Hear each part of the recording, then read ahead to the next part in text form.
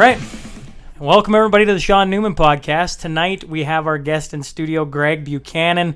As I love to do, he is a proud husband and father of two. He's been vice president of the CPCA now for a couple of years, yeah. A couple of years, but you've been around the CPCA for quite a few.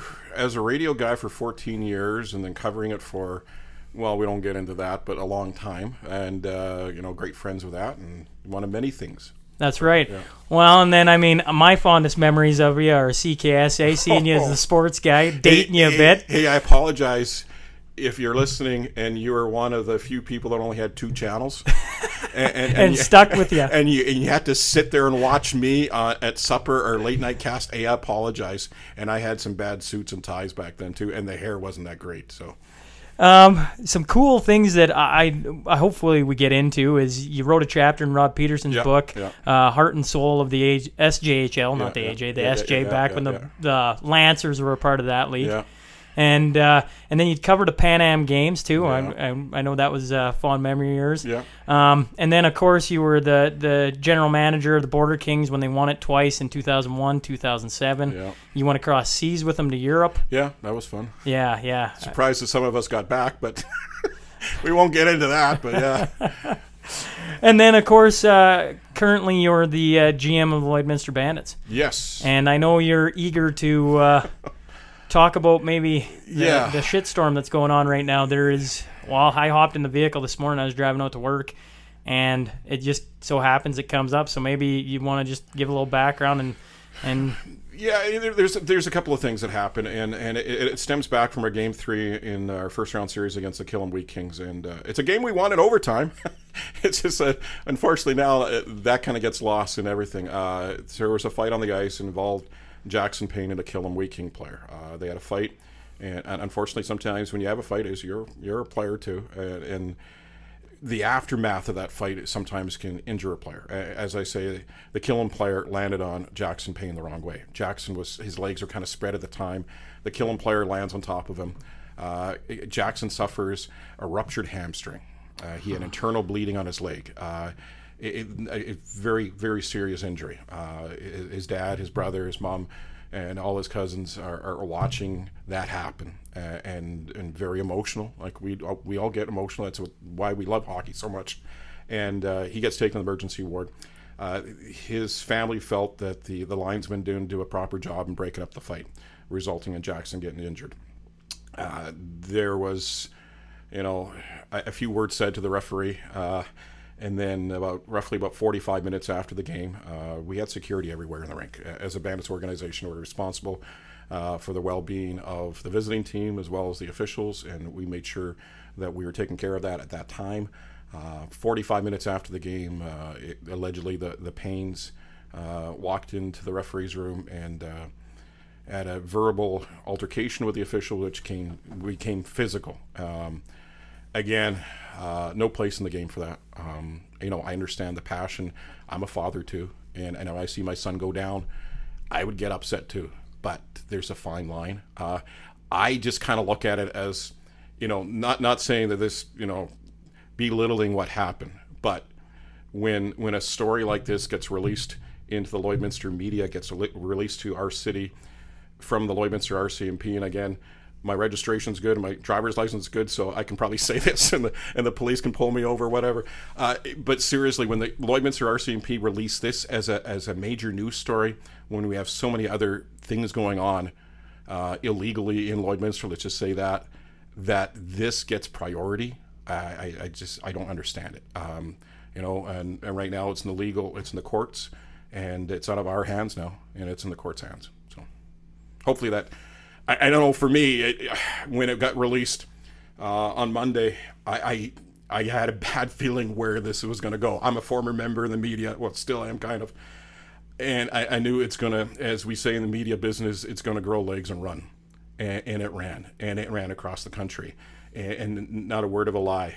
When that news release was sent out about 2 o'clock, by 2:30, I had phone call after phone call after phone call from right across the country, from media outlets, from newspapers, radio stations, TV stations, looking for a comment. And apologize to all the media people that tried to get hold of me as a former media guy, but I did not answer one phone call, and they all went to my voicemail. So, and that's where we're at right now with it, and you know, whatever happens in the court will happen in the court. So hopefully that answers things. Yeah, I know we talked about this, and yeah, we talked up there. I wasn't at the game. Yeah, I certainly didn't see what happened. I certainly wasn't downstairs when whatever happened there happened. Coming from a hockey standpoint, anytime you go down the optics of it, or just doesn't matter what happened, it just doesn't do anything good. No, it's going to have a bad result, right? The end result, you got to think of your actions before you take those actions, and sometimes we don't, and we have that passion, and you know, as a father seeing his son hurt, you know, I can understand that. I'm a father. If my son was hurt, I would get upset too. But you know, it to each his own. And now they'll be going to court, and I wish them all the best. I was asking you on the way here. We didn't really get into it. Is there, like, I'm trying to remember in my hockey career a time where the police got involved, or they had to get involved, and I'm just. The only thing I can think of, and it's not to make light of this situation at all, is back when I played junior out in Dryden. It was my first year there. We were a bunch of young kids and up to no good, right? You get a bunch of young kids in on the road, away from home. That's right. We're sitting in Dryden, which, you know, no offense to Dryden, but you're up in the middle of nowhere, right? It's a great town. Love playing there. Yeah. And I remember we were getting skated one practice. Larry was skating us really hard, and nobody kind of knew why. We thought, well, we've been kind of stinking it, but we've been stinking it most of the year. We were middle of the row pack. Yeah. And then he lined us all up on the red line, on the goal line, and two cops walk in. Uh-oh. And we're all like, what the hell's going on here? All right. Larry goes over there, and he made us sit there. Nobody moved an inch, right? And he sits there and talks to him for about 10 minutes, and he comes back, and then, as I've told the listeners before, when Larry skates us, he's got his Calgary Flames hat on. And goes, well, isn't that something? Looks like somebody was buying off a narc. Oh, jeez. So then, I don't know if it's true. I got him on the podcast here in a couple of weeks. I'm going to ask him if that's true. Because I go, well, I wasn't buying off the narc. I don't know what the heck he's talking about. Probably at that time, I didn't know what a narc was. I'm going, bought what? Like, you know? And so we ended up skating. He brought out the puke buckets. It was a nasty practice. Let me tell you, I was a good boy the rest of that year, and I don't think I was the one being the bad boy. See, for me, growing up in Regina, and we'll kind of get into my days in Regina. You know, my hockey wasn't that great, but I did play the beautiful junior B hockey in Regina, and Regina's a bit of a, it's safe to say, a bit of a rough city. And the only time, and I forgot about this, and I talked to one of my former teammates that reminded me on the weekend of this happening. One of our goalies was, as authorities say, was known to authorities. and we're getting ready. I don't know if it was regular season. We forget about that, but knocked on the door looking for this goalie. He drove a stolen car to the rink. And it was what happened later. Jason, my buddy, was telling me, well, what they used to do was used to steal stereos, and then they got, well, instead of stealing stereo, just take the car. So he was known to authorities. So we were -1 goalie going into a game. So how did the team deal with that? Well, you can't even remember it, but no, I mean, I can just imagine. I can't remember it. You know, it's just. Was not good. Yeah, so it wasn't great. No, it wasn't great. Old for Billy team. Over there, he got capped again for stealing a car. So the backup's going, oh, awesome, I'm in, yeah. And you might be in for a while, because I don't think we're going to see Billy for a bit. So. The team you played for was the Silver Foxes. Yeah. Do you know where that name came from? Don't have a clue, but we were. I guess they came back to. They kind of disbanded for a while, and they came back lately, and we were shitty then.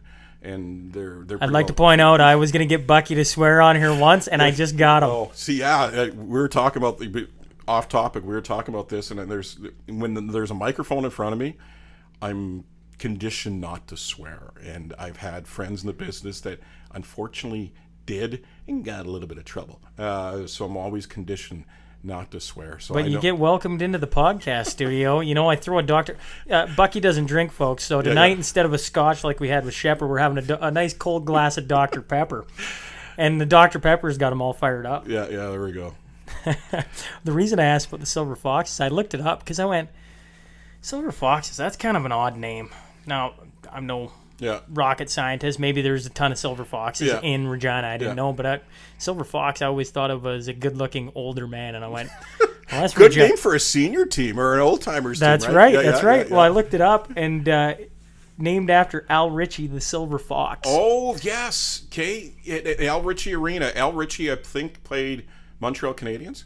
I didn't see anything about the Canadiens. He did fight in the First World War. Okay. He was manager of coach of the Vice senior hockey team in 1921. They won the Western Canadian Championship. I think that was before the Allan Cup came out west. And the arena is named after him, where the Silver Foxes play. Okay. The Al Ritchie, now it's called the Community Center, in one of the really nice areas of Regina.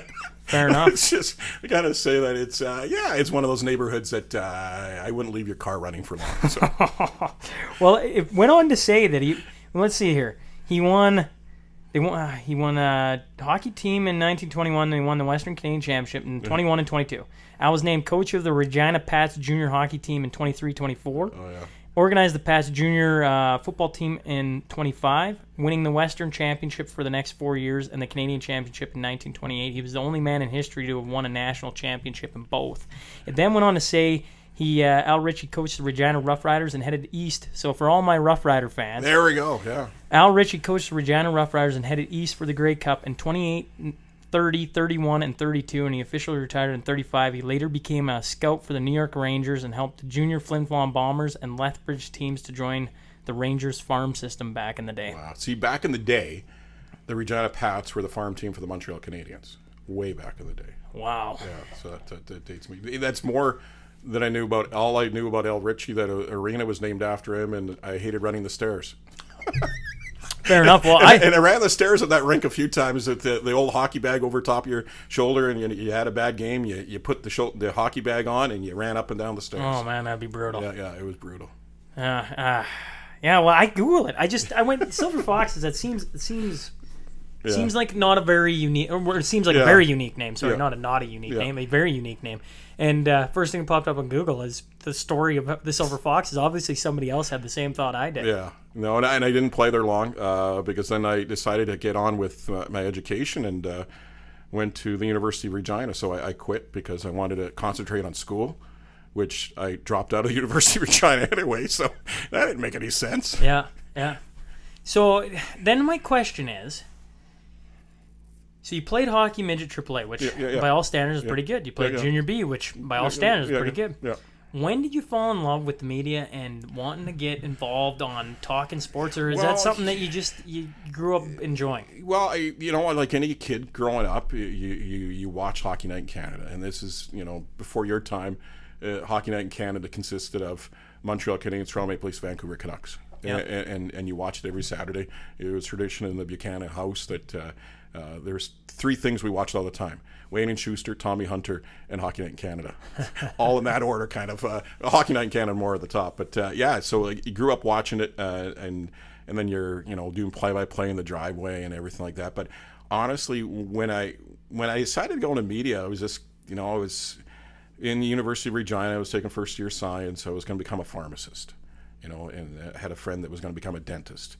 He did become a dentist. I kind of went the other route, and it took me a while to make a living off of what I wanted to do. But all serious, and if I had good enough marks and I was going to become a pharmacist, and I kind of got the first year of university and not even made it to Christmas, and I said, this I can't do this. Like, it's boring. And my dad and my grandfather are very influential in my life. My grandfather is a former politician, served under Tommy Douglas as CCF, and a lot of me is from him because he was a very outgoing guy, very personal guy, and he always used to tell me, find something you want to do.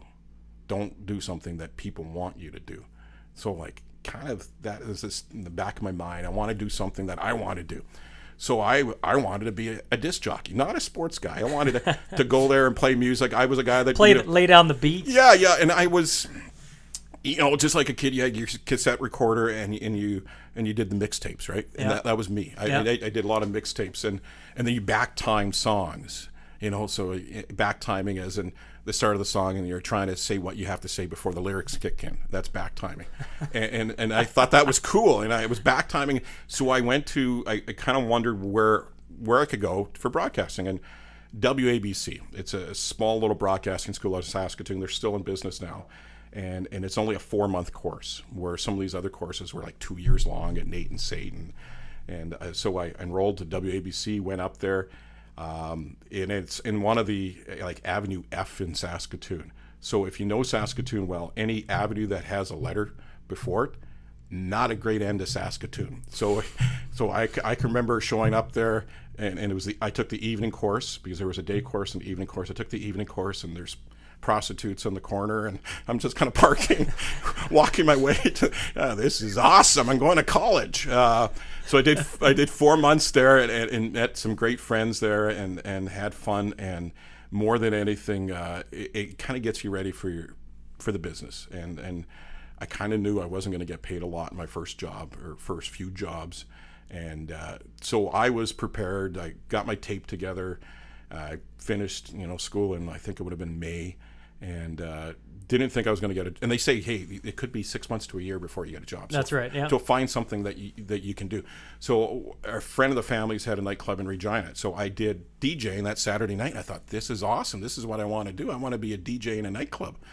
Which is stupid, but so I DJ. Hey, Maz, if you're listening, yeah, sorry, Maz. He didn't mean it. Okay. No, but you're not in a nightclub. I was in a real bad nightclub, Maz. So I was in this nightclub called Checkers in Albert Street, Regina, and the ironic thing about this, I wasn't even drinking age yet. So how does that work? I was 18 at the time, so I wasn't even 19 yet. Yeah. How does that work that I'm actually being a DJ in a nightclub that I'm actually not even supposed to be in that nightclub? But friends of the family, got the job. Did it for one Saturday.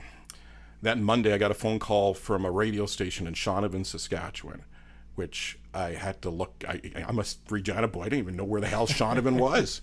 That's like most of us, Saskatchewan. You get told you're going somewhere in Saskatchewan. Like, where is that? Yeah. I'm gone. So I went there, did a job interview on that Wednesday, got hired, and never DJ'd in a nightclub again.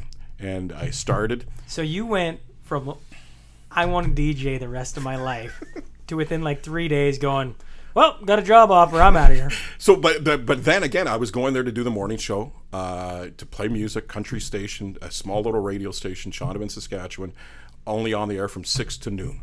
And then the Swift Current station takes over. So we were a satellite station to the Swift Current station, and I did. So I went to Shaun and gotten, you know what? I stayed there for almost over a year, close to a year and a half, which is unheard of in that market. They usually say, yeah, the guy will be here 6 months. But I had fun. I got to playing a little hockey there too, and did play-by-play of everything. And the experience I got there was great, because I did play-by-play of curling on radio. Who has play-by-play for curling on radio in Shaun? In Shaun, the Shaun Super League, every Thursday. I had a old guy, and I can't remember his name now, but an old guy that, and the funny thing is, we brought, his first name is Jack, and I can't remember, it's a Ukrainian name, but we brought him on board, and he was an old guy that you could put a mic in front of him and walk away, because he would just hold it, and he would just keep on talking about whatever. We brought him on for parades. We actually did parades on radio. How do you do a parade on radio is beyond me, but we did. And then he would come on and do curling too, because he was a big curler. The only bad thing with Jack would like to drink quite a bit. So Jack would start having a couple of shots here before the game gets going, and it's the game of the night, and we would do it, and then about third, fourth end, he has a few more, and seventh end, I can't find Jack. So about the 8th and 9th end, on 10th end, I'm pretty well by myself, because Jack is over with his friends and forgot that he's doing radio tonight. So. Had you at least curled so you knew what the heck you were talking about? Well, that's a thing where Mom and Dad curled a lot. Okay. And I was kind of a curling rink rat. So I knew the 4-foot, 8-foot, 12-foot. I knew the in-turn, out-turn. I knew all that. So, but to relate that to radio for a guy that's been in the business for, well, what week is it? And I to be able to hold that, and guys in Swift Current heard that, and they're like, "Ooh, the guy does radio. He does curling on radio. That's pretty awesome. So I turned some heads in Swift Current through curling of all things. But we did that. I did high school football. We did high school. I think that year was a high school volleyball because there was a provincials there. Oh yeah. So I did high school volleyball on radio. On radio. Yeah. So it was fun. You know what? Married to a volleyball player. Yeah. And in college they were good, and it was the funnest sport to go watch. Oh yeah. And everybody always jokes that it was the girls in the short shorts, but like they were talented, and it was quick and back and forth, and when you got two competitive teams, like they can really go. Well, and even back then in Shaun, the high school football was big, and the Gull Lake Lions. Was it 11-man or 6-man? Do you remember? No, it definitely wasn't 11-man. So it was 6-man. Yeah, it was 6-man. So it's constant. Like it's a track meet, and it was fun. I had no clue about 6-man until I interviewed Dad on here, and then he started talking about 6-man, and I was like, they do what? Oh yeah. And like I don't know how you take a break in that sport. Well, I don't think you do. And just big farm boys, and the linemen were huge. Yeah. I can remember because the technology has changed quite a bit. Like so, this is like in late '80s, and so we didn't have the technology I have now. So like when we had a phone line hooked up at the football field, it was like to the telephone pole, and you just you didn't have the luxury of cell lines or anything like that. So there was some. I remember one time, actually, it's a funny incident. So the guy that was doing color with me is another guy that was on air with me, Kenny, and Ken's a big man. And our play-by-play location was in the front seat of a truck. yeah, as good as you get, right? And Kenny moving around, couldn't get comfortable, and hit the gear shift over top of the steering wheel, and we started rolling down the hill. And we were worried about the phone line's going to snap because we only have so much give to it. So we finally pushed the brake and trying to do play-by-play and not lose a beat while you're rolling down the hill at the same time. So why couldn't you have that audio? Oh God, yeah, you're going to have audio for me later. That's kind of hilarious too. No, but that would have been perfect. Rolling down a hill trying to do a football game. You don't record anything back then. Well, honestly, true enough, right? Yeah, and I have to say, like, Shaun gave me so much experience. I was fortunate enough that because of our satellite station at Swift Current, I filled in to do news because that's what they were kind of thinking I was going to be good at. You're going to do news, you get a good read, you're young, you're smart enough. So I filled in and did news, and then I think it was maybe a Tuesday or Wednesday, I forget what it was, but it was early in the week, and Garth McTerry, who was the news director in Swift Current, now he's working for CBC Regina, and just gets a phone call, and I can hear him swearing from his office, and he's dropping F-bombs left and right, and I didn't say an F-bomb there, but so I was going, oh, something's up, so I'm like, oh, what did I do? So I'm a little bit scared that I screwed up on a story or something, and I hear him yelling, Buchanan, get in here, so I go in there, and I was like, oh, crap. So I'm like, oh, I'm done. I guess I'm going to go back to Regina and do the nightclub thing. And he goes, hey, you ever do baseball? I said, baseball what? He goes, you ever do play-by-play baseball? No, I just started 6 months ago. And he goes, you know baseball? I said, yeah, I played it, watched it, big fan. You're a new play-by-play guy. So that's it. The sports director just quit. And they had the Swift Current Indians back then. Now I think they're called the 57s.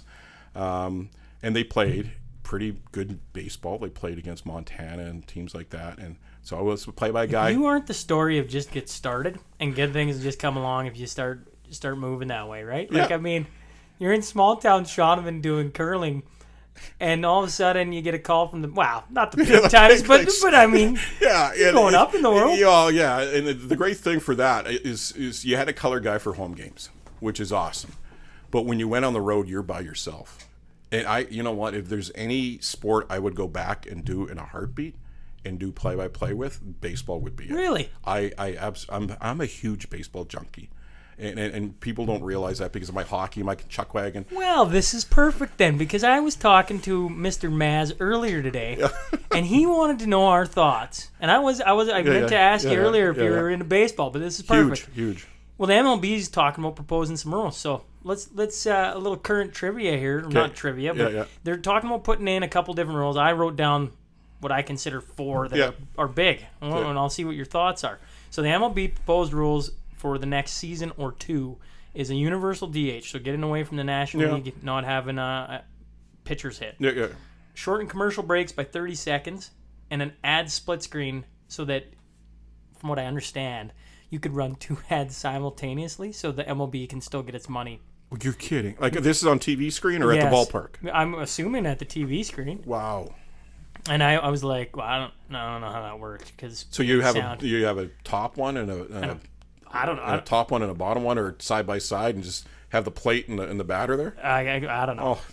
I 20-second pitch count, so now pitchers can't delay. Yeah, I like that. And 3 batter minimum for pitchers. So now you can't bring in a lefty just for the one hitter and then switch them out right away. I don't know if I like that. I you know what? Because come playoffs, it becomes huge, right? So that's where I go with it. I go, sure, for all of them. Honestly, I like the pitchers hitting. I like that it adds in a little bit. I know everybody wants the big slugger and the pitcher can't hit, but it adds a dimension to the game. Oh, it does. But come playoffs, but you have some pitchers that are just, they're hacking away. Like, it's bad. Like, they might as well be killing. Isn't that part of it? Isn't that part of the game where you go, okay, he's been pitching one hell of a game. Yeah. But we got a guy on first, none away, and he's up. Are we pinch hitting for him and bringing in relievers early? Yeah, there's more strategy to it. Yeah, I was fortunate. I coached a little ball too. Actually, coached girls fastball. Did you really? Yeah, I did. With the what have been in the Blues in the organization, Tracy Harvey kind of recruited me. And Tracy Harvey coached me at a young age. Oh, really? See, me and Freddie Surratt coached a team one year. And, no kidding. In girls fastball, there's so much strategy that goes into it that you really have to be a couple of steps ahead. Well, you come the Newman boys. I always joke my baseball career was not very good. I got to play a little bit in college, but I grew up playing fastball. We won 2 Westerns and got coached by Deb MacArthur. Got to play with Clark at a young age. But that group of kids right around Clark age, who was a year older than me, every year I was with that group, we won provincials, summer games, Westerns twice, and it was Deb MacArthur and Tracy Harvey that coached us, 2 women, and they were fantastic. Yeah. Up until our last year. Then it was Harvey that coached us. I'm forgetting his name. Oh, okay. But anyways, that's I'm going off topic here. But so I'm a big baseball guy. In my team, it pains me at times, but although they've been good of late, there's the Cubs. So I've been to Wrigley a number of times. I've been to I've seen the White Sox play, but not at the new ballpark. I've been to Old Comiskey. And I got a story from there because it would have been Darren Rathwell who used to do news here, and Darren wasn't really a baseball guy, but I convinced him to come with me, and we went down to Chicago and watched the Cubs play one night, and then watched the White Sox play the next night, and we're sitting in the left field bleachers, and this is old Comiskey. Like, this is a bad ballpark. Like, it's disgusting. And we went in there, we're sitting in the left field bleachers, and stuff is dripping on us. And I was like, oh, it must have rained here. And we're like, Darren's going, oh, so when did it rain here? And we're talking to one of the guys, oh, that's not rain. Oh, gross. So, and like, we went to one of the washrooms in the left field bleachers there, and oh my God, you might as well be an outside Biffy because it was disgusting. It was bad, eh? Yeah, and you know what? And we're driving around there, and I got Saskatchewan plates, and this is in the day, and we're on the west side of Chicago. Again, not exactly the ideal place, and it's just like out of the movies. Like, there's apartments, and there's a metal can there with a fire, and it's like, oh, and we're kind of lost, so we're like, no, we're not going to get directions. We'll just find our way out. Although I played a joke with Darren. We're at Chicago Stadium. Again, not a great neighborhood of Chicago, so I told him to get out and we'll get pictures. I dropped him off. I said I'll be right back. I just kind of drove down the street and kind of watched him panic a bit. About 15 minutes later, I finally came, and he was a little bit panicked. He was a little bit tiffed at you for that one? A little tiffed with that, yeah. So what you're saying is, then, going back to this, you would gladly take the universal DH? Yeah. You would gladly take 20-second pitch count? Yeah, there's some human rain delays out there. Honestly, there's some pitchers out there that just slow the game down so much that it's frustrating to watch. Don't you think?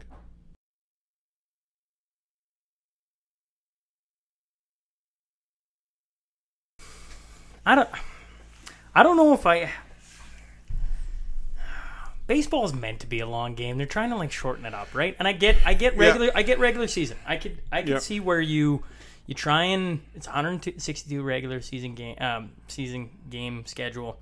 It's a lot for any fan. I don't care who you are. So if you want to speed up regular season, I can handle 20 seconds. I can handle 3-batter minimum for pitchers. I don't know if that speeds it up any. I suppose it does because you're not switching pitchers in and out. I don't know if I love universal DH because I kind of like the two different leagues, just having that different flavor, and I like the management that goes into switching players and having to make a decision. But come playoffs, I don't know if any fan really gives two craps about how long a pitcher takes to throw the baseball. No, I know there's some pitchers out there that it is frustrating to watch, and I understand where baseball's trying to go, and baseball's trying to make the game that people that are marginal fans get more attached. So you got to package the game together in a timely manner that people know that, hey, this is how long this game's going to take. And so I understand it. And the funny thing is, I'll be watching a game at home, and I love my wife to death, and she puts up a lot with me. But she always, when I'm sitting and watching a baseball game, how much time is left? Well, dear, it's like the 7th inning. Well, how much does that mean? Well, it's the 7th inning. I can't really tell you when it's going to be over. A baseball game is like the last 3 minutes of an NBA game. It just goes on and on. Don't even get me started on NBA. I guess, But the thing is about a baseball game, I don't proclaim to be this giant baseball fan. I don't watch 160 games, not even close. But come baseball playoffs, you can sit down and watch those games. Those are great, and I don't care how long they go because there's so much there. You can feel it. Yeah, when the Cubs won, I sat there, watched every one of their playoff games, even when I was supposed to be working. Sorry, Chad, if you're listening. But yeah, so like I'm a baseball junkie, and I don't get to see a lot of the games as much as I want to. My summers are usually pretty busy, but so I don't DVR it. I just kind of watch highlights. So fair enough. Yeah. Well, going back to your broadcasting. Yeah. So you bounce from Shaun, you're doing a little bit of Swift Current. Yeah. How do you make your way up to Lloyd? So this is the ironic thing that happened with Lloyd. There was a pit stop in Saskatchewan CTV. So Talent Miracle back in the day used to go out to different media outlets and have a celebrity panel, or you go there and you answer the phones on the stage and you do a little wave and they introduce where you're from and stuff like that. I don't think they do that anymore, but they did that back in the day. And it was in Regina, so it was, hey, I'll sign up for it because I'm going to be home anyway. So I signed up for it, sitting in the green room with a few other guys. One of the other guys that was sitting there with was a very good friend of mine, is Pete Lobardius. So Peter is, of course, known to everybody in Sportsnet and does games with the Flames on radio now. And that's right, yeah. So Pete and I that's how we go way back. Like, Pete got his break in Estevan, and we kind of kept in touch since then. And but yeah, we were sitting there. Pete finished his shift. I came in, so we're just saying bye to each other. And then this other guy comes in from Yorkton, and he's like the news director or whatever from Yorkton, and I don't know him from Jack. And so we got talking, and he says, "Hey, you know what? I think we're looking for somebody on TV." And I'm like, "Really? I've never done TV." "Well, you should, you apply." And I didn't really think anything of it. And he says, "Give me your number." So he come Tuesday, he calls me. He says, "Come up for an interview on Thursday. So can you get the day off?" So I told the bosses I had to take off and went up did a tape. Like, I'd never been in a TV studio before, and did a tape. I didn't get the job. They gave it to a female, which happens many a times. And so didn't think anything of it. About a month later, their sister station's in Prince Albert. And so all of a sudden I get, "Hey, we're looking for a sports guy." And it's like, "Oh, okay. You interested?" Sure. Went up there, got the job, and started covering the Raiders. And the interesting thing for that, the sports director was Rob Anderson, who I work with, and people know him as a referee and linesman out here. And be easy on Rob. He's a nice guy. Misses a call every once in a while, but you got to love the guy. But yeah, so I got to, and that's the ironic thing where it's, now we're working together again. But yeah, I spent some time at CTV Saskatchewan, and then just kind of wanted it something different. And job came opening in Lloydminster, and I applied for it. And the day that I came in for the job interview was a story itself. But because I had an interview with Brian Kilbank, who was the sports director of the job, and they were having a going-away party for Dave Barry, who was leaving, and I was applying for his job. And during that going-away party, Brian Kilbank had a heart attack. So he was supposed to have a job interview with me, and was in the emergency ward dealing with a heart attack. So I ended up waiting around, and finally had a job interview with Ken Ruptash, who was the station owner and station manager. And about 3 or 4 days later, I got offered the job, and I've been here since '89. So. Yeah, '89. And you told me, like, pretty much as soon as you took the job, you were almost on the board with the Blazers. Or, well, it would have been the Lancers at the time. No, it would have been the Blazers. Would have been the Blazers? They'd been in their second year in the AJ. So Bob Deschamps coached the first year. The second year, Bob left after the first year, and Cal McDonald and Wayne Prestige took over as co-coaches. And I don't know how it happened, but Bill Condro, I think I went to the rink to do an interview, and Bill Condro was the president at the time. Willard Condro was a general manager, so they kind of talked to me, asked me if I'd be interested in kind of helping out with the team. And so I became PA announcer, I became board member. Later, my tenure with the Blazers became kind of the road manager, so I booked all the hotels, booked all the meals, and it's kind of, in a way, it was awkward in many different ways because I was a broadcaster, yet I had personal relationship with the head coach. Like Boris Rebelka was still a good friend of mine. Gord Thibodeau's another one that came through, and we were very good friends. So I was kind of in those offices where they're deciding, who we're going to keep and who we're not going to keep. Yeah. And as a sports guy, I can't really go on air and say, hey, we're going to trade away this guy, So it was kind of different, small market, right? So, there was some great times because you got to meet some great guys. And, we had some pretty good teams. We didn't have any great teams, but we had some great personalities. Like Andrew Hanna came through here. Mark Hallam was another guy. Scotty Pratt, who, of course, is still here. And Lee Siemens. And the list goes on and on of great guys. Travis Barnes is a kid that came through here from Medicine Hat. Some good, solid hockey players. And Paul Isdale's another one. So just name after name that, you think back to those days and hanging out with those kids. So it's kind of fun. What was I was wondering this. You've been around the Lloyd sports for 30 years this year, I guess. Yeah. Was there an athlete who should have went somewhere but never did? Like, was there a guy that just sticks out in your mind that was that good? Probably should have went somewhere with it, but never went anywhere. Jim Bourne Jr.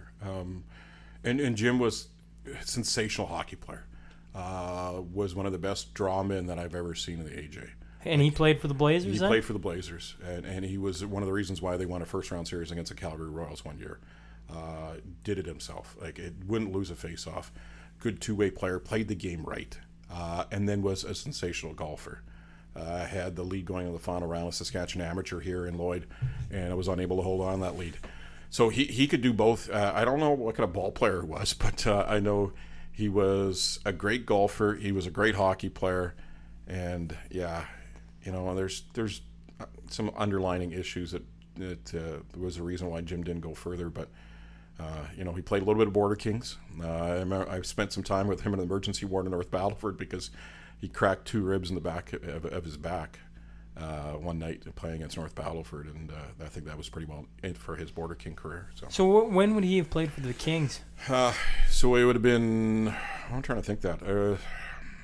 Like, we're talking early 90s? Are we talking late 90s? No, it would have been, because I was running the Kings at the time. So it would have been, I don't think it was 2001. It would have been maybe 2002, 2003. So did he win an Allan Cup with you guys? No, he didn't. He wasn't part of that team. But he was a very good player, like very skilled. And anybody that you talk to that, other players that played with him, and when you say the name Jim Bourne Jr., they will, oh yeah. Jim Bourne Jr. He was something special. And I know there's some younger people in the community will be like, who the heck was that? Yeah. Well, I'm one of them. I'm sitting here staring at you a little like, wow, that's the whole reason I asked the question, right? I don't know what I expected to hear back, but the fact you go Jim Bourne Jr. that quick tells me he must have been that good. Yeah, he was good. He was as a kid, like I said. I know J.P. Kelly coached, and it was kind of funny. For a while there, the Blazers would have a coach, and by Christmas time they would fire him, and I'll bring back JP Kelly. So JP Kelly was the Band-Aid for the Blazers for so many years, and JP was such a good coach and just loved Jim. I know he went to all ends to get Jim in the lineup. So you know what, it was. You know, would that have been when JP was just back from the show then? No, it would have been well after that. Well after that? He's just hanging around, and whenever they needed a coach, they just, hey, JP, come on out. And I remember when JP first comes into the dressing room, and he walks around the room, and he shakes everybody's hands. And if you ever shaken JP Kelly's hands. He's got giant hands. So you're a young 18, 19-year-old kid, and this coach shakes your hand. You're like, okay, he's got my attention. Yeah, he's got some mitts on him. Yeah. He ranks as one of my, I think, top 3 coaches I've ever had. And 2 of the top 3 coaches was the year he coached me in Bantam. I played with his sons in Bantam, AAA or whatever the heck it was, AA. I don't think we had AAA in Lloyd at that time. I think it was AA.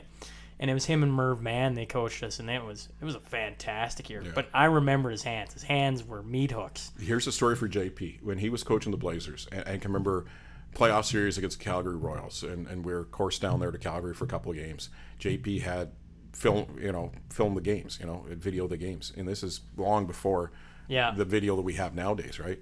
And you have it on VHS, and so he'll be sitting carting around a bag full of tapes. So he'd be sitting in his hotel room until the wee hours of the morning, breaking down game tape, way before they do it now, and they have guys actually in NHL teams and for some junior teams, that's all they do is break down video. Yeah, tape. They're just game tape guys. Yeah. So JP did that long before, and I remember him saying, I was up to about 3 or 4, but I'm good now. It's like, what? Yeah, watching videotape. We're doing this, and like everything. He just picked apart everything and had those guys so prepared. I don't think those guys have ever been that prepared before. So, that is a cool story. Yeah. So you go from the Blazers. Actually, talking about the Silver Foxes, do you know why they called them the Blazers or they were the Lancers? Was it just names they picked out? Because I know the Bobcats. I remember they had that. In a way, it was they had a name the team contest. I think even for the Blazers, or are we talking Bobcats? Because I remember name the team contest. The Blazers is that kind of a carryover from the minor hockey days? Because, it might be because that's what I grew up. Because they used to call the Border Blazers, right? Way back in the day. Way back in the day. Yeah. So and I think it was Blazers was just kind of a carryover from minor hockey. To the junior A team. The Lancers, I'm not too sure of. I wrote the chapter and I almost forget kind of they had to name the team contest, but I don't even know how they kind of came up with the concept of Lancers. Like even back in the day, this is a story when I was in the board of directors of Blazers, and we were looking at making some changes. We just needed something different. We were struggling on the ice. We needed to do something different, and so one concept we were thinking about is changing the name of the team. So we're just banter. Do we have a name the team contest? But how are fans going to take that? We want to change the name of the team.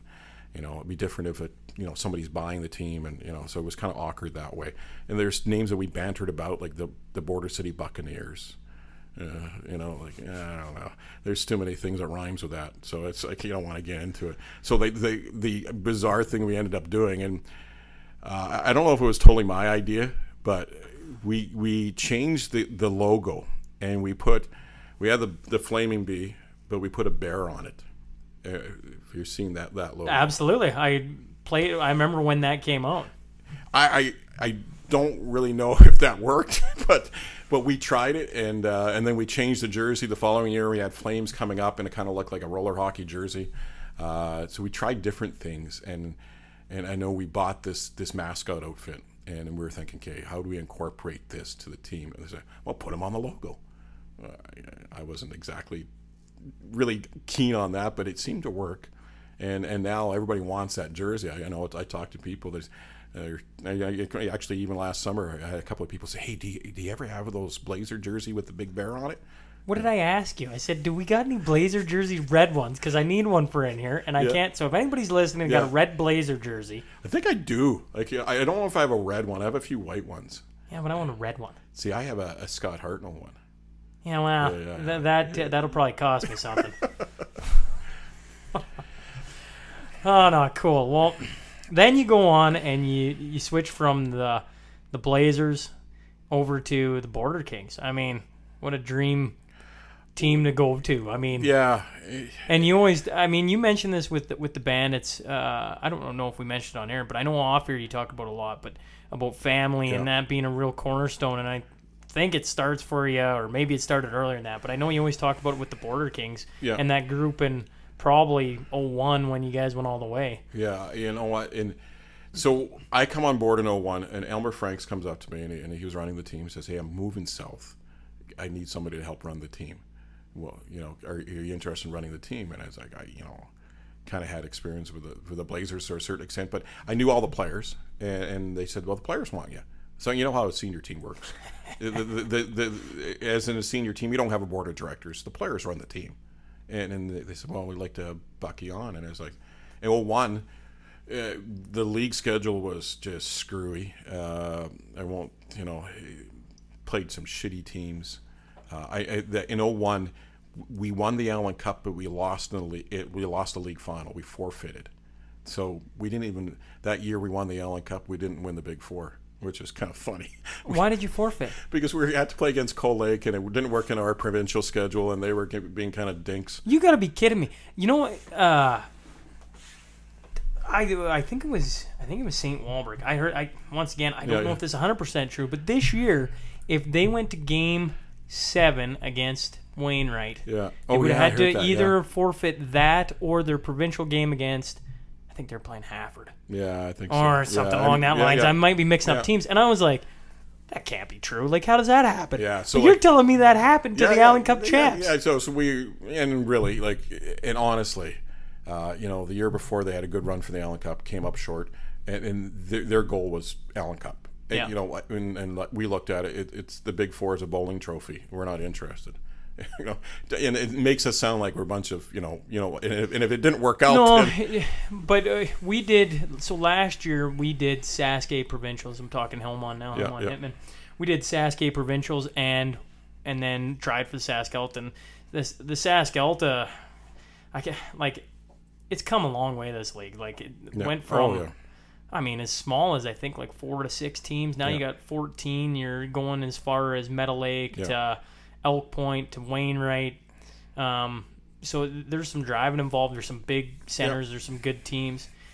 And the crazy thing about it compared to most senior leagues is you play 5-7-7.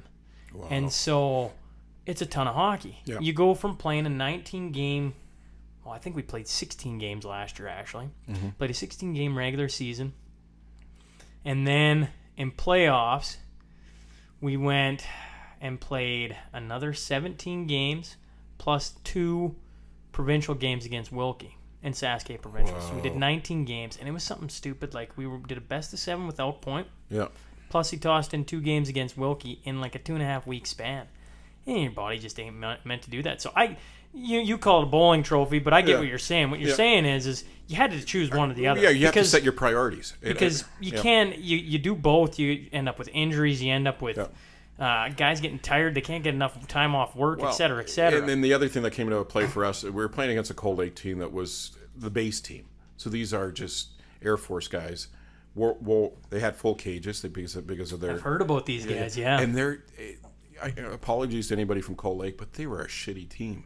I could take the Border Kings alumni team up there and beat them. And I'm talking like Bill Armstrong, the real alumni team, and we would probably give them a good run. So it was just a waste of our time. Every time we played against them, we were at double digits, and we had kind of a, guys would have a bit of a wager. If you're on the ice for a goal, then you're going to have to buy a flat of beer for the boys after, and a little wagers like that just to get through the game to make it, at least somewhat competitive for us. Yeah. So... yeah, we had no interest in playing it and kind of said, screw it. We're focusing on provincials, focusing on the Manitoba series because we hosted Manitoba that year, and then went out to Sarnia, Ontario, and played the Allan Cup. So I can't imagine being.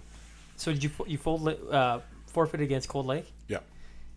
So your Cold Lake, you've gotten bumped on all year, and then all of a sudden the Allan Cup champ that year. You don't know that's going to happen. No. Goes, by the way, we're forfeiting. You guys can win. Oh, man, so I think what they did that year too is I think there was going to be another team playing against them, and I think they didn't even play against them. So so they won the banner and the trophy, and I think even to today I might have the trophy in my basement. Yeah, I think I do actually. And I think it has Cold Lake team on the little. You're banner. The jackass who didn't give him the trophy. No, yeah. Well, no, they had it that year, but I think we won it since then. And there's a few trophies in my basement that I know my two sons kind of laugh about. They're like, "Do you have to return these, Dad? Because they look kind of old." So let's talk about the 2001 Allan Cup, because I mean, I got to get a couple guys in here off of that team, but I mean, where did you go for that one? Sarnia, Ontario. Yeah, Ontario. So the host team was Petrolia Squires. Yeah. Sponsored by a little bar. Petrolia was a suburb of Sarnia. Okay. You know, and again, my first, Allan Cup experience running a hockey team, and being part of a hockey team, because you cover it as a media, it's a little different perspective. Absolutely, you go in there as a guy that has something, on the line. Invested in it. Yeah, exactly. So the one thing for every time in the Border Kings, we've been part of it is, and we talk about family, and we were not the best skill team. Never. In 07, we weren't the best skill team, but we were the best team. And we had just, everybody knew what they had to do. If you were a third line guy, okay, you knew what you had to do. If you're a fifth or sixth defenseman, you knew what you had to do. Everybody knew their role. And I think I try to instill that with my young guys, with the Bandits, and I don't think young kids understand that. They all want to be that guy. Well, you can't be that guy. You have to find what is best for you. You got to find the role that suits you. Exactly. So, and even in that Allan Cup, we played. I want to say, I think it was Dundas in our first game, and probably maybe 4 minutes in, we were down 2-0, and we're like, ooh. This might be a long week, boys. And then we came back, tied it up, and won that first game, and kind of rolled after that. Yeah. And we should actually probably just clarify what the Allan Cup is, because I got people who listen down the States. I guarantee they're sitting there going, what are these guys talking about Allan Cup? But Allan Cup is the oldest hockey trophy. Older than the Stanley Cup? That's right. 1909, I think? Yeah, 1909. Yeah, like it's got a rich history. Yeah. Which is kind of, we talked about this off air. It seems like it's in a little bit of trouble right now. Senior hockey in general is in trouble. Like, you talk about the Saskatchewan being strong, but outside of that, you look around. There's a lot of senior leagues that have 3 or 4 teams. Like, how do you have a 4-team league? And that's in Saskatchewan. You look in Alberta, there isn't a lot of senior leagues in Alberta anymore. I think there's 3. Yeah. No, 4. 4? Yeah, and how many teams are there? I actually don't know. Rod Buchanan, president of our league, has told me before how many teams are in both provinces. Yeah. And it's quite a stark difference between the two provinces, to say the least. Yeah, it actually kind of comes to another thing off topic, is like Rod Peterson and Rod's a good friend, and we've talked about doing another book, and the next book we're looking at doing is the life and death of senior hockey. So you think it's going the way of the dodo bird? Well, I hope not. I hope that I worry about the Allan Cup, and I worry that is going the way. Well, Allan Cup is tough, though, right? Like, I don't know. I hear about how much money's being spent, and I don't know if it's true, right? I mean, nobody's showed me the books of how much money's being spent, but you hear the rumors about Rosetown, you hear the rumors about Bentley, and then you got to travel across Canada to go play in the dang thing, right? I don't know if they're getting grants from the government to go do that. Probably not, right? No. So that's a lot of money, and well, I don't know. A lot of money usually leads to, unless you got some smart people at the top or a big backer. Yeah, that's a hard thing to keep running. Yeah, and that's the thing with us in the Border Kings. Did we pay players at one time? There's a few players that did. I'll be honest, but we didn't make a habit of it. There were selected guys that got taken care of. Let's just say. Yeah.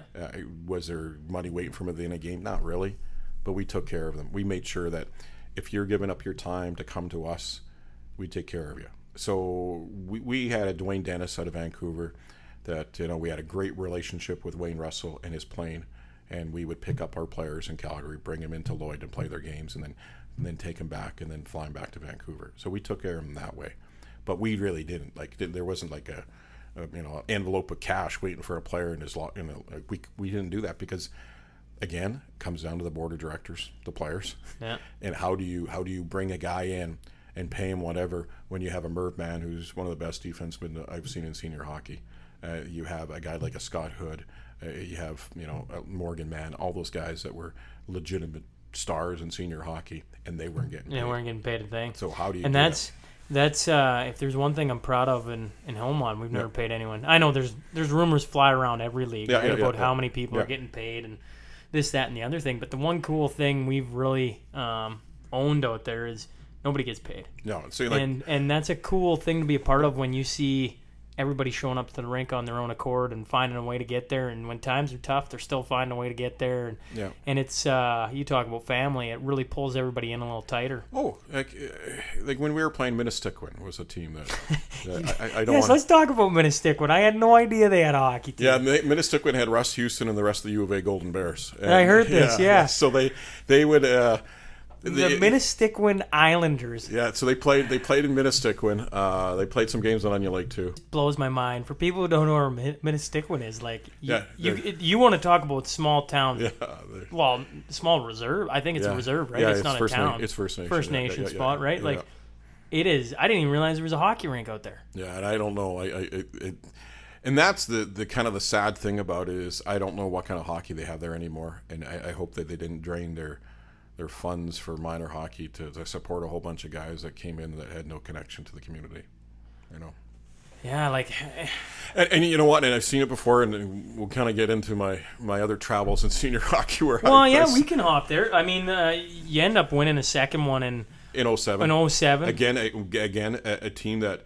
and a special team because we only lost one game all season. That was our first game of the round robin against Bentley. Did you win league that year? We won league that year. Yeah, you did win league that year. Fair enough. We had such a good mix that year, and we had Aaron Foster, who just came back from pro, just a beast of a guy. Yeah, nicest guy. Who will be a guest on this show here soon enough. Oh, and it's one of the nicest guys you'll ever meet.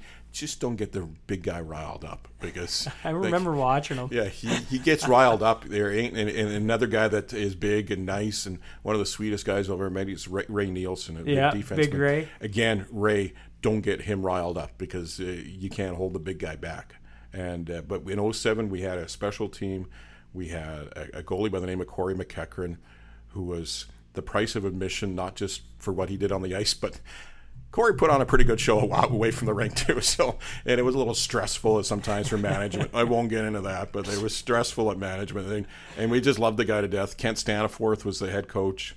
And we had a couple of young guys by the name of Cole Fern and Kevin LaValle that came in, and they were just kind of that little spark we needed. Yeah, and just another group that all meshed together. Yeah, and Scott Hood, one of the best senior hockey players I've seen, and I'm not just saying that because he's a good friend. They did have an interesting story about you over in Germany. Or Poland. Going through the security? Yeah. So do you want to tell it, or should I? No, I really look forward to hearing you tell it. Okay, so I think we're in Heathrow, and we're flying through, and Morgan Mann. So this is in 01. And so when you won the Allan Cup, they sent you to the Nagano Cup in Japan. But that year was an Olympic year. So instead they sent us to Poland to play against their national team and had a traveling tour of Poland. And you know what? Experience of a lifetime. You get to travel up and down the highways of Poland. The only bad thing is you saw most of Poland through the windows of a bus. We didn't really get to, tours. We went to Warsaw. We went to Auschwitz, which was an experience that it's really hard to explain that how it touched you when you saw Auschwitz and you saw the tragedy there. But there was a lot of different stories of Poland. So we're coming back, and Morgan Mann likes to play a lot of jokes on football. And if you do have Morgan on the show, which we will, Morgan, I believe at ES Lair is probably teaches the kids how to write good fiction, because a lot of stuff that comes from Morgan is a lot of fiction. So Morgan, if you're listening, it's all fiction. But we're at the Heathrow Airport, and I kind of left my carry-on a little unattended. You're not supposed to do that at airports, and especially around Morgan Mann. So I knew he was up to something because he had a stupid grin on his face. So I get up to security, and there's a couple old ladies behind me, and we're kind of emptying all our bags, and you're putting into a little plastic container, and they empty out my bag, and there's a Greek gay porn magazine in my bag, and then Morgan goes, "Oh my, Mr. Buchanan, what magazine is that?" And the old lady's beside me going, oh, didn't really, and she's kind of looked at me and looked at him and didn't really laugh, actually. How beat red did you turn on that? Pretty beat red. It was, did security at least laugh? They laughed. They knew after looking at Morgan that, yeah, this was not my property. So. Oh, that's good stuff. Whenever you go on the road with a group of guys. Yeah. And I always have been hockey guys. Yeah. Whenever you go on the group road with hockey guys, little shenanigans like that just make the road trip.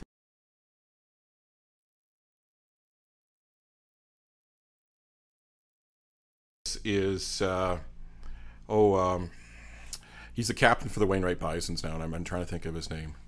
Creasy? Creasy, yes. Yeah. Creasy and his roommate at the time were good friends from Junior A, and Creasy kind of fell asleep the night before, let's just say, and he had his eyebrows shaved off. Creasy didn't realize that. We're flying through the air, didn't look at a mirror and all that, and then finally realized once he touched down in Edmonton that he had no eyebrows. It took him all the way. So can you imagine his reaction? Adam was beyond pissed, and yeah.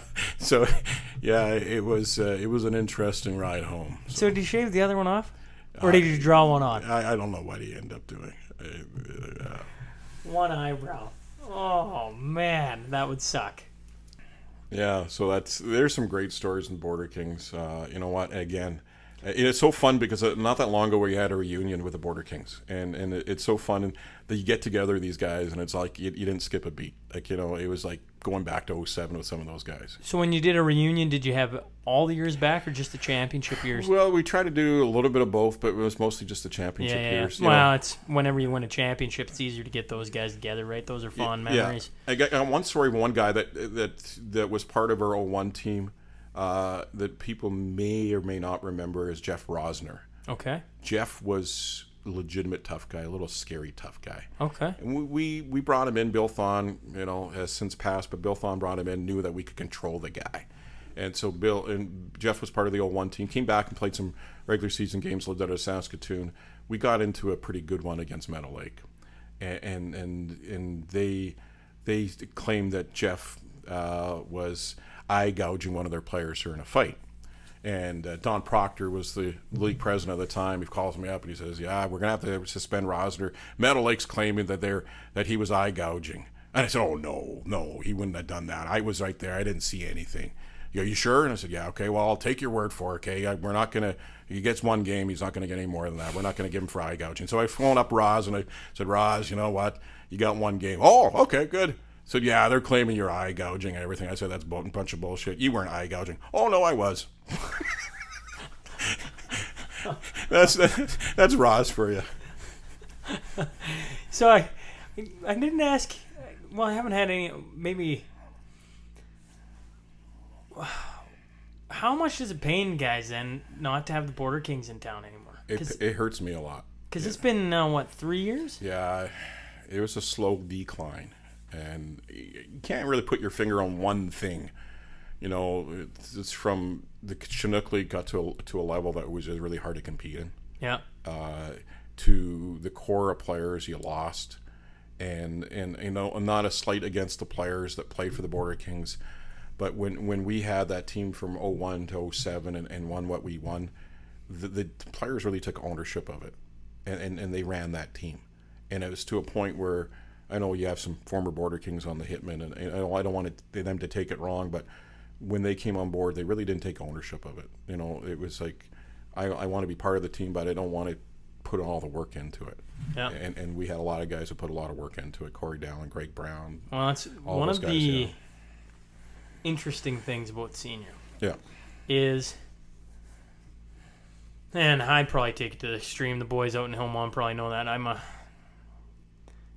You play hockey out there, and the dressing room has become part of my home. I probably treat it better than my home, right? On how I try to keep it clean and that kind of thing. But take ownership now. You're on the board, et cetera, et cetera, et cetera. So I get that, right? Taking ownership of a team, because if you don't have nobody's getting paid to be sitting there doing anything. And I don't know actually how a junior A team runs in the AJ or the SJ. I don't know if who all gets paid and how that works. But I know for the hitmen specifically, nobody's paid. So it's all volunteer hours. And so if you aren't paying attention to those details, it only takes one of those people to step away and then a second to step away, and then you lose a couple people, and pretty soon you're scrambling and not realizing half the jobs that were getting done. And they were just... So I could kind of see that, but man, they were... Like I always say, like I remember being in the dressing room as a kid, and that's my fond memories. Hillmont didn't have a senior team. They lost theirs or folded in early 90s. Actually, I was just talking with Brad Simons earlier. My only memory of the Hillmont All-Stars is a guy laying in the old Silver Dome with his leg broken and the ambulance coming. No. That's the only memory I got. Whereas the Border Kings, I remember them being good. I remember coming and watching the Allan Cup and Lloyd and them being a powerhouse. When I got back from Finland, I came in that year they were hosting. And I came, and I probably came in too late, right? Like, they were a good team then. And, you know, that was a team you always wanted to lace up for. Yeah, you know what? And there's a lot of young kids that are either on my team right now or, like, you know, like a Hunter Maydonic, for example, that plays for the Hitmen. You know, and he would really, you know, as much as he loves the Hitmen. Oh, no, absolutely. You can't blame him for it, right? He would love to play Border I bet you there's probably half a dozen players in the entire area that love come back and play for the Kings. Man, the Chinook, I remember thinking it too when I first got back playing. Like, the Chinook League is so much travel, especially when you get done playing your junior and, well, for me, college and everything else, right? Like, I remember thinking, I don't know if I want to be back on the bus every weekend for 2, 3, 4 hours to play a game, to hop back on, drive another 4 hours back, right? Like, see, and that's a great thing. Like when the Border Kings are going, like we played against Meadow Lake and North Battleford, you know, and it was so much. The guys just wanted to be around each other, you know, and the hockey was part of it, but you know, it was just, you know, that family kind of thing, and going to North Battleford, playing there, and then sitting at the casino, and I can remember sitting in the parking lot and Jason Clegg was playing for us back then, and Clegger, bless him, like great goalie, MVP in the Allan Cup in 01, but could not get him away from the tables. So we would have, I'm on a run, boys. Just gonna have to wait. Well, we play tomorrow, Clegger. No, it's great. We gotta go, boys. See, gotta have to wait. And so we waited for Clegger sometimes in the bus. Pull up in the team bus to the casino. Oh yeah, that's awesome. Yeah, we did that all the time. So yeah. Oh, those are good memories for sure. Yeah. Now, switching over, you do leave the Border Kings in 2010, I believe, right? Right around that, and you go to Paradise Hill. Yeah. And I didn't know this, so you're now out helping the Paradise Hill Hawks. Were part of the, what would that have been, the North Sask? Yeah, North Sask River. Yeah. Oh, maybe lead us down there, because I mean now the Paradise Hill Hawks are a part of the Sask Elta, right? And now I mean they left for a little bit there, and then they're back now. Part of our league. Yeah, so another Clegger, Mike Clegg, who's one of my best friends. He goes out there and he was playing in Backlund, left the Border Kings, played in Backlund, then went out to Paradise Hill for a goalie there. So he kind of knew I was kind of done with the Kings, and I'm just kind of at that point where I just kind of wanted to do something different, and probably was even thinking about just not doing hockey. And Don Proctor and Pete Clayton were running the team, and so they said, you know what, come on board. You know, you have some contacts, you can bring some players in. And they said to me, we don't care what you do, we just want to win. So I said, what do you mean? Well, we have these rules in place, but don't worry about it. So Jordan Feuder, Ben Stokes, Tyler Kress, a couple of defensemen out of Saskatoon, and they all had Paradise Hill addresses. And so all they wanted to be... You realize right now there's going to be guys from that league, their blood is boiling. So Weasel, if you're listening, and that's all they wanted to be is Weasel from Wahlberg. And you know, Weasel and I became pretty good friends since then. But at that time, we weren't the best of friends. But yeah, so we did everything we could to win, and we did. And at the end of the day, that's all that mattered to Paradise Hill. Now, didn't you go... I did. This was a new thing I found out this year too. I was talking to you about it earlier, actually like 6 months ago. You guys took that team to Whitecourt, didn't you? Or White Horse. Or White, not Whitecourt. White Horse. So sorry. So what happened is I didn't agree with this, but they wanted to go, and Clegger and all those guys, they wanted to try and beat the Border Kings, which is uncomfortable for me. So they played Senior AAA, and they put a team together. And thing is, we had we didn't have a lot of options for players. So we ended up going to the Calgary Rec League. And there's some pretty good hockey players that are right out of the dub that are just playing rec hockey that we convinced. Again, going back to that money thing, yeah, there was quite a bit of money in Paradise Hill that was spent that I was uncomfortable with. But that's, hey, they told we want to win. So, yeah, okay. So you went and scouted the Rec Hockey League in Calgary? Yeah, you know, back then you go on the internet and you kind of look at names and you kind of go, okay, yeah, he played dub, and you know, so you contact a few, and Clager contacted a few.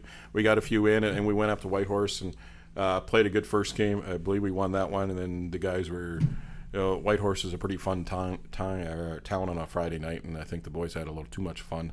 And then the next night we didn't have much left in the tank, and lost the second one. But we didn't want to play at home. We didn't want to see. We were kind of looking at it. We didn't want the Border Kings to know what we have. Not like we didn't have a chance. You know, honestly, we had a terrible first game against the Border Kings, best of 3, and then lost a close one in the second one. So. This is like when I first started playing out in Hillmont. This I just can't imagine P Hill playing the Kings. Because when I first went to Hillmont, that was like who would win out of the Hillmont and the Border Kings. And I was laughed. Well, I mean, I'm raw Hillmont, but at the time you're still playing the Border Kings, right? But you guys actually did that series and lost 2-0. Yeah. Kings still had it. Kings still had it. You know, it's still a deep team. You know, they I think they had the boys from Macklin playing there, a couple of boys affiliates, and they had Doog still playing. Yeah, you know. Yeah, Doogie. And you know, they were a very deep team, so they were tough to beat, and we knew that. So was it tough bringing in that many guys and trying to get them to play together? Because I mean, it completely went against what the Border Kings were about. Yeah. You know, and we're almost to a point where we're talking about Minnesota moments ago, and almost to a point where it was Minnesota / Paradise Hill, because we didn't spend as much money as Minnesota, but we put together a team that we thought would be competitive, and the only way we could do is by doing it that way. Yeah. Huh. Well, isn't that something? Well, you've just rattled half the North River League into. So what are you going to do? Suspend me? So. Well, and then now I guess moving forward, now you've been the GM of the Junior B team now for 2012, I think, right? 7 years. Yeah. You think you're ever going to retire from that? Yeah, you know what? It might be one day.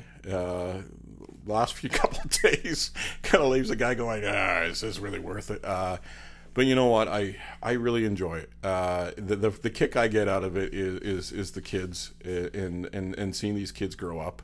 And even on the Hillmont team is seeing the Wayhills and the Reniers and the Hunters and Mike McKay and see them, you know, and make me feel a little old, because then you see them grow up and they have kids and they're having families, and it's like, it's pretty cool. Yeah, absolutely. Wow. And that's what I enjoy out of it. And get to see them, and hopefully I get out to Hillmont and watch maybe Friday and enjoy the game. So yeah. We got to tell. I keep forgetting about this, and we get talking about the Kings and then P Hill and everybody else. Yeah. But in the middle of that, you get an offer to go out to Vancouver. Like, are we just going to glaze over that? I mean, we're talking about the Vancouver. Yeah, I kind of wish here. In a way, it's kind of a thing that's, I don't want to say it's hard to talk about, but I know I'm still kind of in broadcasting, and I what happened in 2004, it was, I don't even know when it was, probably about April or May. And I have a friend that was working at an All Talk news and sports radio station in Vancouver, and kind of called me up and said, hey, we got an opening.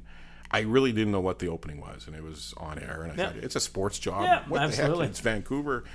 And the thing is, I was so focused at TV at the time. I did radio, but not as much.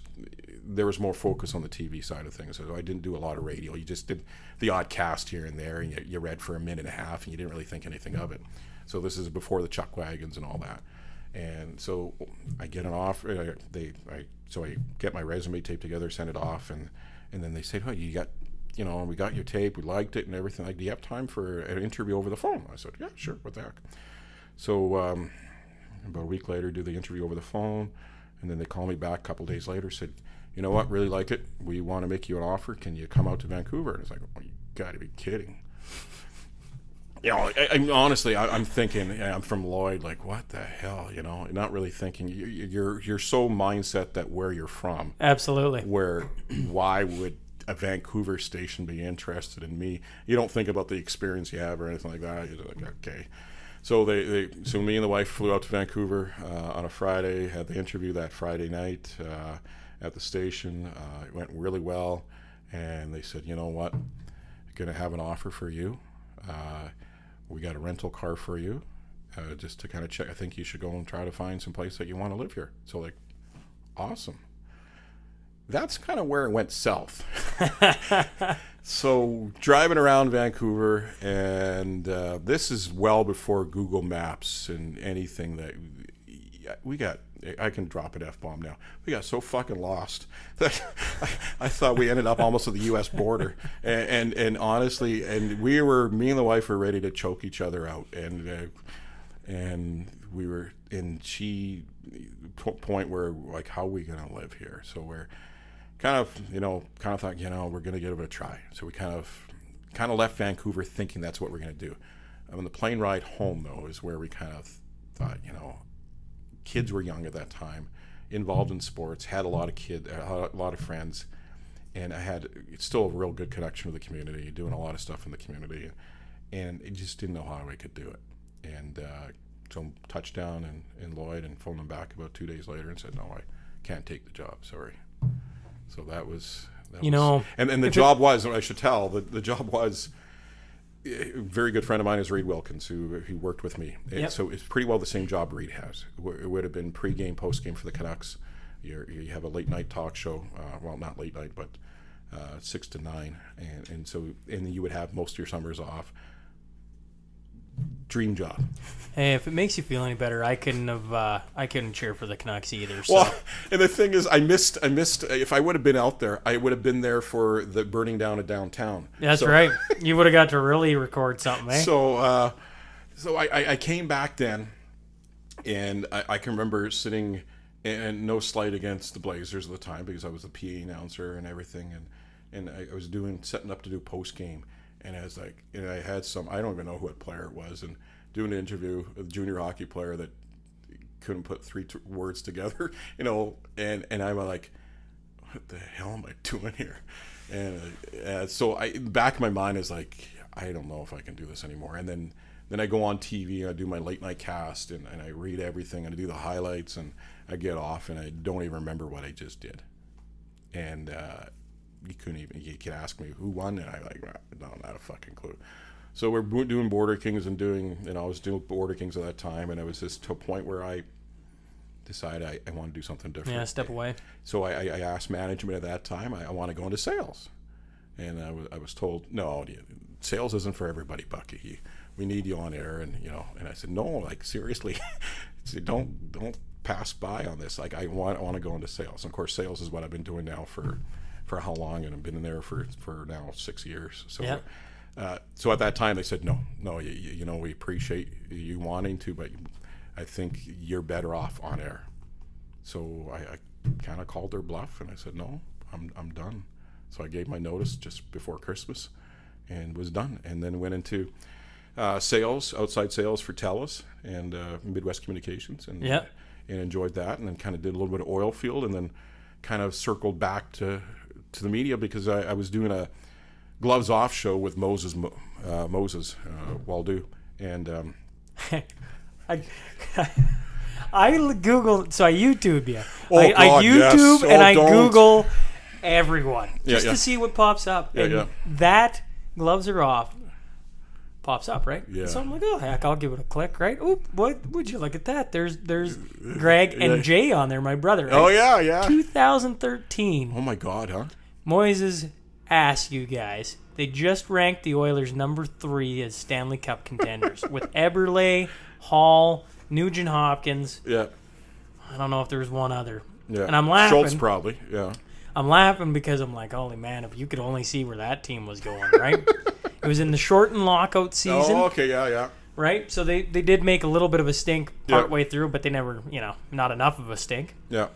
So maybe I should be asking, as they're searching here, let's get on a fun topic. They're looking for a GM right now. Oh, yeah. I wouldn't take that. You wouldn't take the Oilers GM job? You know why? Because I as a guy outside looking in, I think there's too many hands on the steering wheel. So I really honestly, and I don't know if a lot of people agree with this, and I talked to Reed Wilkins about this, and I said, how involved is Cates? I always wondered about that, because you heard a lot of stories that of draft picks that he was influential on draft picks. So why the hell? And I don't know about you, but Cates doesn't look like he's a real hockey guy. Well, actually, I always go the Cal Nichols group that purchased the Oilers. Yeah. If you look at their track record of how they turned that team around and where they got to with picking up Pronger, making a Stanley Cup Finals. I mean, obviously they had to trade him away and then selling. Yeah. Since they sold that team, I might be speaking out of turn here, but no, I'm pretty sure they only made the playoffs 1 year, and that was 2 years ago. Yeah, when they had the run. And other than that, they have not been anything at all. And one of the biggest changes has been ownership. Yeah. Now, I don't know. That could be coincidence for all I friggin' know, right? But it's a job they have to have the right guy in for. And really, and out of the two guys they're looking at right now, I think Kelly's probably the best choice. Knowing Kelly McCrimmon. Oh yes. Yeah. Well, the thing coming out right now is that Keith Gretzky has been doing a great job, and I'm putting that in parentheses. Yeah. My brother Dustin is losing his absolute mind right now. I can't see how that works. Honestly, I don't see how that works, because again, it comes down to what's his influences. When Wayne comes and talks to him, when Wayne talks, you better listen. But within reason. But when Daryl Cates talks, I don't think you listen. I don't know. Them damn Oilers. Like, I've been just a diehard for so long. I just want to. Why can't they just win? Like, why can't they get in the playoffs? Why can't they just? You got the best player in the world sitting on your team. So what's your window of winning now? And that when you have 97 in the lineup, and I know I hate when people say this, but you almost kind of wondered. What's your window? Because he's going to want to win, and how patient is he going to be through all this? Because right now they're a one-line team. They have maybe one or two defensemen, legit, and then they have questionable. If they're healthy, and they have questionable goaltending. Yeah. So you have out of that whole team, you have maybe 5 legit players. I said the same thing to Shep last week. Now, at NHL, it takes maybe a smidge longer. But if you put the right people in place, they can turn it around awfully quick. Now, I'm not saying next year, but I'm saying in the next couple of years, it could be turned around. That's why this summer is so huge for them, right? Like, they got to pick the right guy. And they shouldn't take that lightly. So they shouldn't just go, hey, Keith, you did a great 3 months here. Here's the job. Yeah. Now, I'm not saying don't give him the job. I'm just saying you better do your homework here and make sure he's the right guy. And the other thing that they're not really talking about a lot now, they have need a GM. They're going to need a coach too. Yeah. Hitch is not coming back. They absolutely despise Hitch. The players despise him. And his shelf life in any team is short. And with a young team, it's even shorter, and he's done. And I know they're winning right now, and they're getting a few wins together, but it's more the fear of God because they want to try to make the playoffs. But Hitch, when they went through that dry spell, they despised him, and they still do, because he's just a negative kind of guy. I know a lot of people think that he's whatever, but he's not good for a young team, and a young team that doesn't do the right things. Well, oh man, they're just tough to watch right now. And I'm a fan. I want to watch. I want to watch every game, and I just find myself turning it off more times than not, even when they're in a decent game. They frustrated me for so many years now. Yeah, and the only thing I like is if they go to overtime. Absolutely. If they're on 3. The other night when they beat the Rangers in overtime, and it was 2-2, and I was going, geez, don't give up a goal here. Just get to overtime. Yeah, just get to overtime. Let the kids play, right? Yeah, they win the draw, and then they're lights out. Yeah, and the Rangers did have a chance here in overtime. Yes, they did. They missed the net by not much. So when 97's out there at Draisaitl, it's pretty special. I was thinking we still haven't. I wouldn't mind. We've talked a lot about the hockey side of things, but you've been around the CPCA. I mean, we got to give it its due. I mean, I could have you on again just to talk probably about that. But I mean, I send out the tweet that I'm having you on. I love this. So then I send out the tweet to fake Bucky Chucks. that I'm having you on. Yeah. And he responds quicker than you respond. Yeah. But you do respond right after. Yeah. So I don't want to give away the person that does fake Bucky Chucks, but let's just say he lives down in Regina. Lives down in Regina, eh? Yeah. So, and he's a big chuck wagon guy. And, you know, the ironic thing about when I first came to Lloyd, I was told, okay, you're going to have to cover rodeo and you're going to have to cover chuck wagons. Okay. And my background, and we didn't get into that, but my background is the furthest thing from horses, furthest thing from rodeo. My dad was a chartered accountant, had some property. My mom worked in the premier's office. So like my friends would always say I was born with a silver spoon up my ass. And I pretty well was, you know, privileged. And so I was furthest thing from chucks and rodeo. So they told me you have to cover rodeo and chucks. And I was like, I don't. Well, just add it to the list of volleyball and curling and baseball. Why not chucks? So everything else. So I came to the community and I got together with Bob and Rhonda Phipps, who ran the CCA at the time. And way back then, the CCA rodeo finals were here, and there was like a 5 days of rodeo at the Civic Center, and it's a big thing. It was in the fall, and it attracted a lot of people to town. And I did a late night show with it on TV, so we had a lot of fun that way. So I hung out with them, did some rodeo specials. So I went on the road with these bull riders all the way down to Moose Jaw, Beachy, Saskatchewan. Oh, Beachy, Saskatchewan. There you hear about Beachy all the time. It's, you know what? It was so much fun. It was, here's the rodeo guys. They're bull riders, so they don't have a horse trailer. They're just basically in a van. And Danny Tickle and a few other guys, a guy from Australia. And so they said, hey, meet me at the hotel. We'll get you a videotape of you guys getting ready to go to the rink and everything and getting ready for that performance that night. So we get to the hotel and I knock on the door and there's like 10 guys staying in that room. And I said, well, so which rooms are you guys in? This one? There's like 6 or 7 of you. Yeah, I know, we're good. That is rodeo guys. They'll get a hotel room and about 6 of them will stay in it. So they'll go and check in with 2 of them. And the rest of them will stay in the van. And when they go and check in, the rest of them pour into the room. So it's like, oh my God, you guys! The stories the rodeo guys must have is they're a tough breed, man. They are tough. But the way they travel around in the summer is something else too. Oh yeah, it's. I'll have to try and track down somebody to get on here to talk deeper into that, because that's a part of life that I'm on. As far as chucks go, I was saying to Chance Benz Miller today. Yeah. I've been to watch them. I grew up watching them, right? But I still don't fully understand all of it, right? Like I wish I sat here and could spew it off as good as you can now. Yeah. But I didn't grow up around it, so you just went and the fair comes around or the Stampede in Calgary, and you go watch the chucks and lose a couple bucks on who you're betting on. That's right. So so just like I did with the rodeo, I got together with some chuck wagon drivers and I kind of hung out with them, got to learn the sport. And so guys I met and hung out with was Brian Labicane was one, Buddy Benz Miller's another one, and George Norman. How long did it take you to self-proclaim yourself the 4th Benz Miller brother? I talked to a lot of people in the last couple of days, and the 4th Benz Miller brother came up quite a bit. So but they all said it was self-proclaimed. In the case, when you listen to me on Chuck Wagons and you listen to the CPCA radio network, there's a lot of downtime. So, as you know, on radio, when there's downtime, you have to fill. And sometimes I fill with stuff that's just off the top of my head, and sometimes it doesn't make any sense. So we're sitting in Calgary one night, and we're just filling time, and Jim Nevada, who's a great color commentator, and says stuff that I honestly, we don't know what he's going to say. So, and I caught him off guard because I'm always trying to catch him off guard with something, and I said, oh, by the way, I'm the 4th Benz Miller brother. And he just kind of stopped, he looked at me, seriously? I said, yeah, can't you tell? So, and it kind of grew its own legs. If you don't know the Benz Millers, there's 3 of them. They're what, 6 foot? 6'4", and I'm about 5'6", and chunky. So there's David, there's Kurt, there's Chance, and Bucky, and Bucky Benz Miller.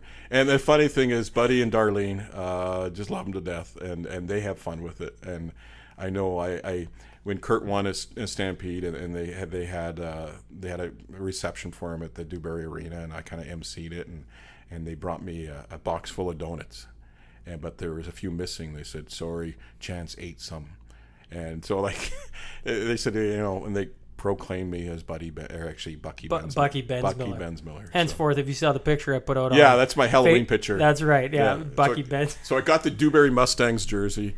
It got the hair that actually I stapled to a cowboy hat, so it's available anytime for me to wear. But so it's kind of funny that and again, if you listen to me on CPCA radio, we have a lot of fun, and we don't take anything too serious.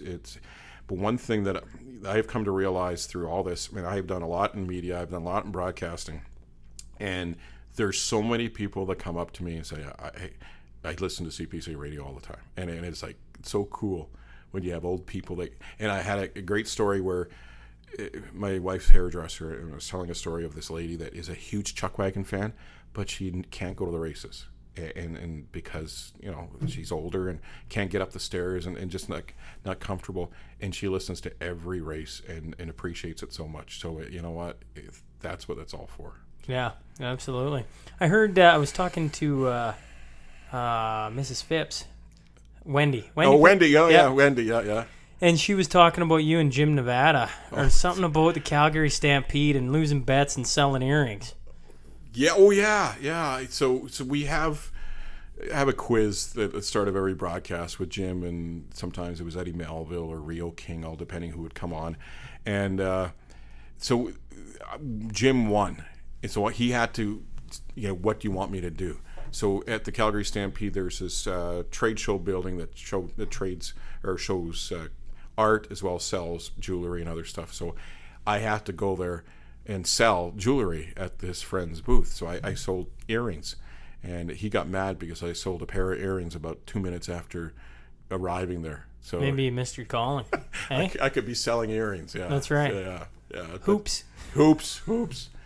But you know what? Thoroughly enjoy it, and there's it ends up being a long summer. And the thing that's what people don't realize is the personalities, and I'm not really talking about the drivers. I'm talking about the horses. They're unique in themselves, and and for a kid that grew up in Regina and never saw a horse, and to hang out with them all summer, and these guys are the salt of the earth kind of guys. They're a little rough around the edges, but love them to death. And we talk about family all the time with my hockey, and I'm pretty blessed to have another family in chuck wagon racing, and they're no different than hockey players.